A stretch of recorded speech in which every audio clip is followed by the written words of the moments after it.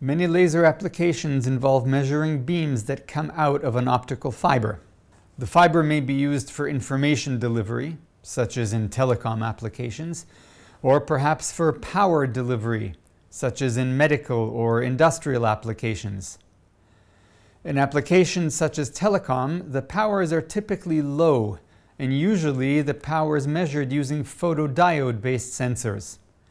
In industrial applications, powers are typically much higher, often tens or hundreds of watts, but increasingly even in the kilowatt range. In all these cases, in order to be able to measure the beam's power or energy, the fiber from which the beam emerges must be suitably positioned in front of the sensor and held steady.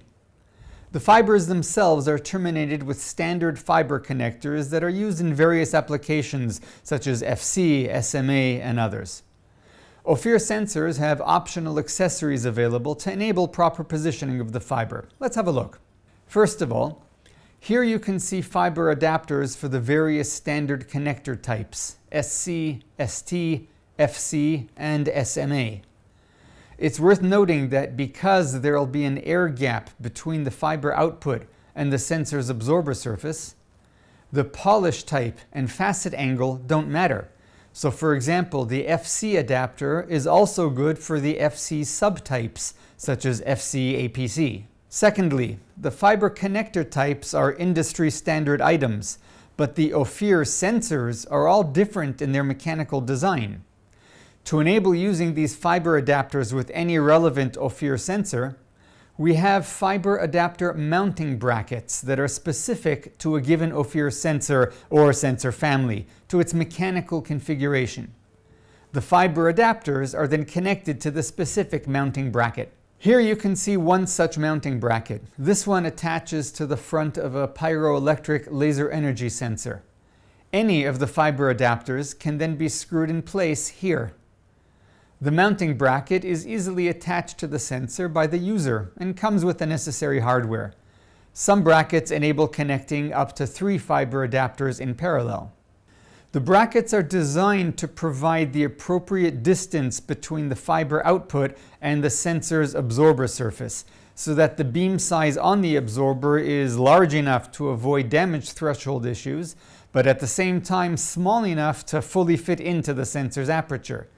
This is discussed in more detail in a separate video, including when you might want to double check that. Some sensors don't need a mounting bracket. Their mechanical configuration is such that a fiber adapter can be attached directly. On our website and in our catalog, you can find clear details of the fiber adapters and of the mounting bracket you need, if any, to connect it to your particular sensor. For high-power fiber lasers in the kilowatt range, the fiber adapters are a bit special. The fiber laser outputs a very high power and concentrated beam, and the fiber connector itself needs to be water-cooled. Also, if any dust or foreign particle gets onto the fiber tip, it can cause significant damage to the fiber. Ophir offers QBH high-power fiber adapters. These water-cooled adapters protect against foreign particles and also protect the user from backscattered laser light.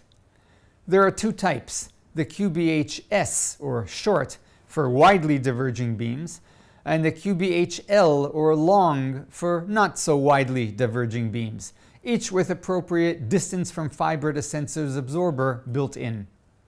Please feel free to contact us either directly or via your local Ophir representative, or visit our website.